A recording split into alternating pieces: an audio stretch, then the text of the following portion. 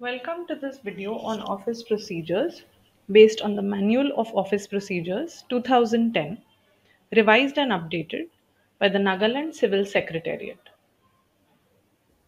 In this video, we will look at the issue of drafts part 2. In this part, we will look at the signing of fair communications, issue of signed communications, dispatch of postal communication, dispatch of non-postal communication, return of papers, issue of interdepartmental notes, stamps account register, actions after issue. Let us begin with the signing of fair communications. Departments may issue instructions authorizing section officer of the central issue section to authenticate specified categories of fair communications for issue. Such authorizations, however, will not extend to orders and instruments issued in the name of the governor, financial sanctions, and communications to members of parliament or MLAs, state governments, public bodies, and members of the public generally.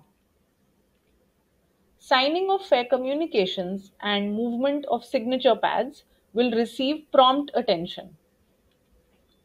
On return of signature pads, the section officer will see that the fair copies have been duly signed by the officer concerned and that correction, if any, made while signing are carried out in all copies.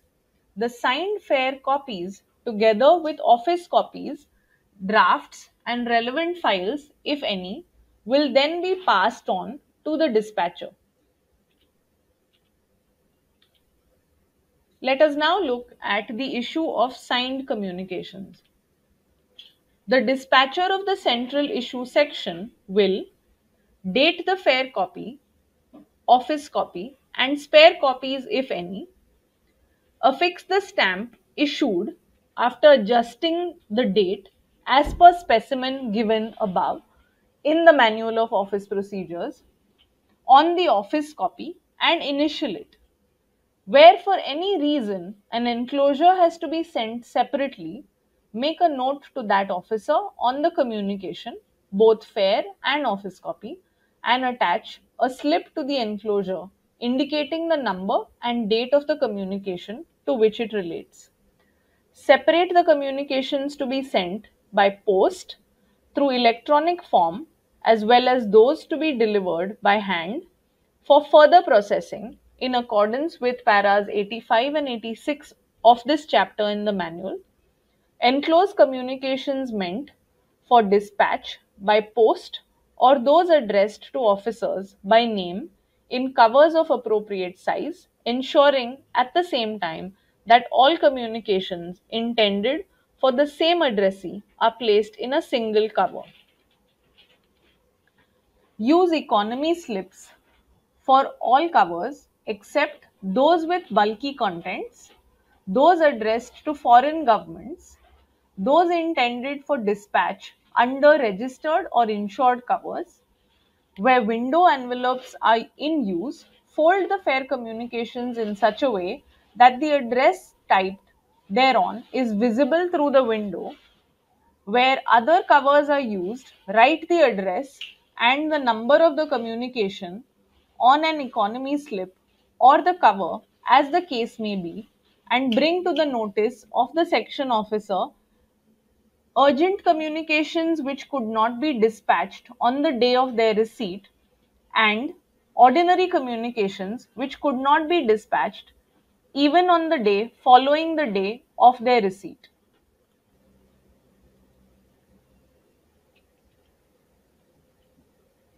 Let us now look at the dispatch of postal communication. The dispatcher will hand over communications to be sent by post to the peon or daftari, who will then separate those to be sent by foreign post from the rest, paste the telegrams if typed on plain paper over the printed form of telegram supplied by the Department of Posts and affix service postage stamps of the appropriate value thereon, If a credit deposit account is maintained for issuing telegrams, affix rubber stamp indicating the credit deposit account number assigned to the department in the space provided for affixing postage stamps. Affix postage stamps of the appropriate value on covers, packets, etc., where necessary, after weighing them, using ordinary postage stamps for foreign post and service postage stamps for inland post. Where postal franking machines are in use, frank the covers, etc., instead of affixing postage stamps. Stamp the covers with a rubber stamp bearing the name of the department and return the communications to the dispatcher. The dispatcher will enter the particulars of the communications and the value of stamps affixed thereon in the dispatch register as mentioned in Appendix 15 of the Manual of Office Procedures. This can be generated automatically in a computer environment. In the case of telegrams, the serial number assigned to them in the dispatch register will be noted at a convenient place on the top receipt portion of the printed telegram form to facilitate the linking of the telegram receipts to the relevant entries in the dispatch register. Departments dispatching registered post exceeding a daily average of 10 will use postal registrations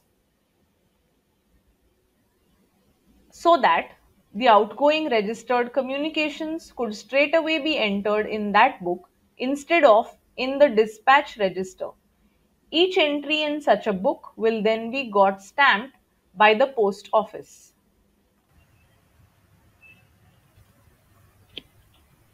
If a communication is to be sent by registered post, acknowledgement due, the number of the communication will be written on the acknowledgement card also so that when received back, it can be sent to the branch concerned.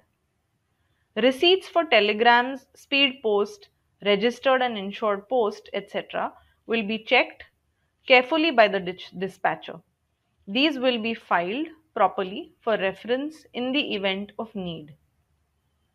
In offices where dispatch work is heavy and where central dispatch registers are maintained in detail, the procedure for maintenance of service postage stamps account has been given in Appendix 16 of the Manual of Office Procedures. We'll now move on to look at the dispatch of non postal communication.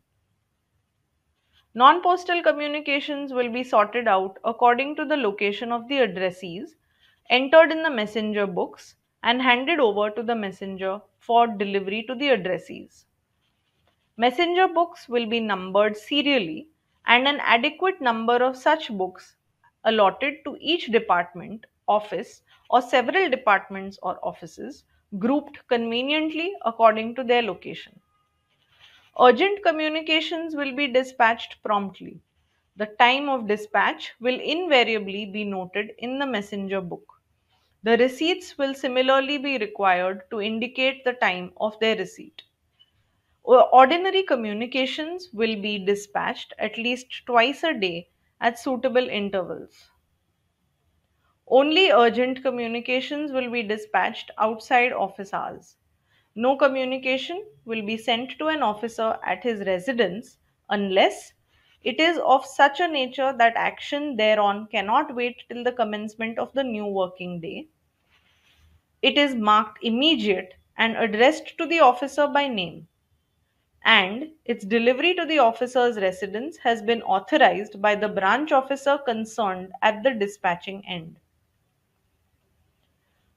After the communications have been delivered, the dispatcher will examine the messenger books to see that all the communications entered therein have been duly acknowledged by the recipients under dated signatures, written in ink. Instances where the communications have not been acknowledged will be immediately brought to the notice of the section officer of the central issue section for investigation and further suitable action.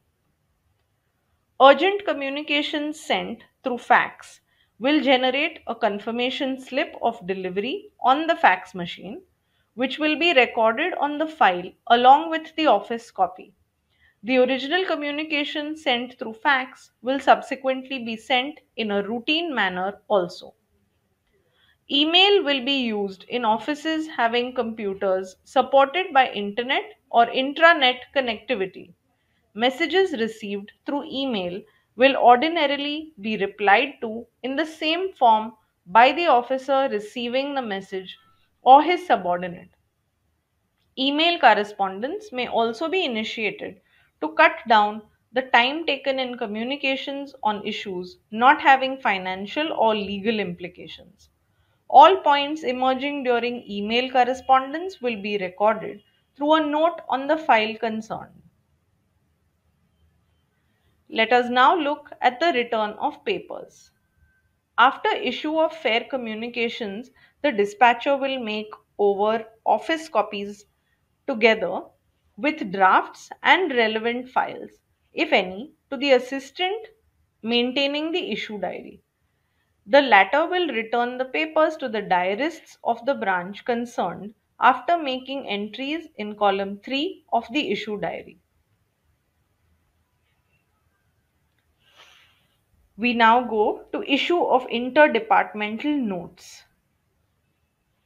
Drafts of self-contained interdepartmental notes will be issued in the same manner as any other draft.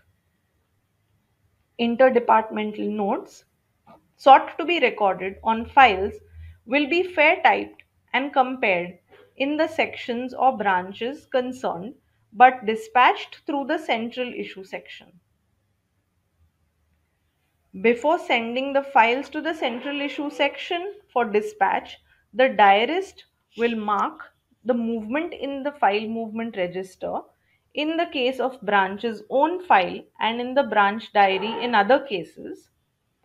In respect of branch's own files, prepare a challan in duplicate and place one copy on the file and make over the other to the dealing hand concerned. Enter the file in the messenger book and send it to the dispatcher of the central issue section. In the branch system, the jobs corresponding to A to D in the chapter in this manual of office procedures will be performed by the stenographer or assistant attached to the branch functionary.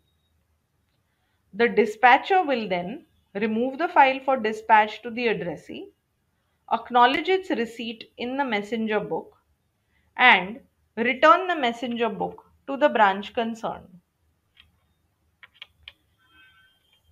Let us now look at stamps account register. The dispatcher will maintain an account of the postage stamps in the form given in Appendix 17 in the Manual of Office Procedures. The section officer will check the entries made in the register every day and append his signature with date in token of his having done so.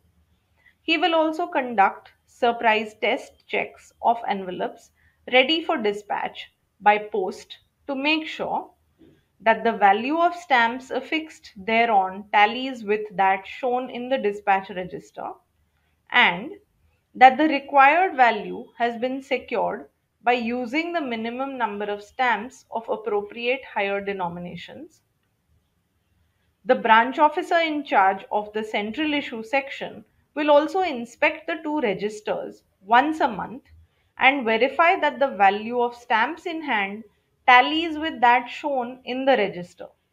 In the computerized environment, this information will be generated once a month. Let us finally look at actions after issue. On receipt of papers after issue, the diarist will check that the office copies bear the stamp issued, make sure that files and other papers sent with the drafts to the central issue section have been received back, make entries about the return of files in the file movement register, make entries in branch dispatch register as given in Appendix 18 of the Manual of Office Procedures, Place office copies with drafts, if any, on the relevant files, and pass on the files to the dealing hands concerned. The dealing hand will then docket the communications issued along with the original of the approved drafts where so required, examine whether the case is fit for inclusion in any of the following reports, and obtain orders of the appropriate officer. The weekly statement of cases, other than those of a routine nature, disposed of without reference to the minister in charge, as given in Appendix 19 of the manual, to be submitted to the minister in accordance with departmental instructions, and monthly summary of the principal activities of the department to be furnished to the cabinet cell in accordance with the instructions issued by it. Initiate action to record the file where it has been marked for record by the section officer. If a reply to the communication issued is to be awaited or further action on the file is to be resumed at a later date, mark the file for being brought forward on that date. In computer environment, an entry will automatically generate a reminder on that date. Make a note of it in the engagement calendar and diary or the relevant date, and pass on the file to the diarist for recording its movement in the file movement register. Similar action will be taken also on duplicate copies of challan in respect of files referred to other departments. The section officer will scrutinize the branch dispatch register as given in Appendix 18 of the manual once a week to see that it is being properly maintained, and append his initials with date in token of scrutiny. In computer environment, he will generate weekly report through the computer. In the branch system, all activities outlined in subparas 1 to 3 in this chapter in sections 1 to 3 above will be performed by the branch functionary with the assistance of the stenographer or assistant attached to him. To facilitate a quick dispatch of papers, the central issue section will maintain the following lists and directories: residential addresses and telephone numbers of officers and staff of the department, departments which have arrangements within the central registry for receipt of DAC outside office hours, with name and telephone number of the official in charge, residential addresses and telephone numbers of officers of other departments designated to receive urgent DAC outside office hours, residential addresses and telephone numbers of officers of other departments designated to receive assembly papers, postal addresses of all offices under the department, attached offices, subordinate offices, autonomous bodies, etc., which deal directly with it. Telegraphic and email addresses and telephone and fax numbers of state governments and other outstation offices frequently addressed. Members of Rajya Sabha and Lok Sabha MLAs, including Council of Ministers. Official directory issued by the Ministry of Home Affairs. List of India's representatives abroad issued by the Ministry of External Affairs. Diplomatic list issued by the Ministry of External Affairs. And schedule of postal rates and postal pin code directory. These lists will be kept up to date and displayed prominently for easy consultation by the dispatcher and other officials on duty. This brings us to a close of part 2 of issue of drafts. Thank you for watching this video on office procedures based on the Manual of Office Procedures 2010, revised and updated by the Nagaland Civil Secretariat.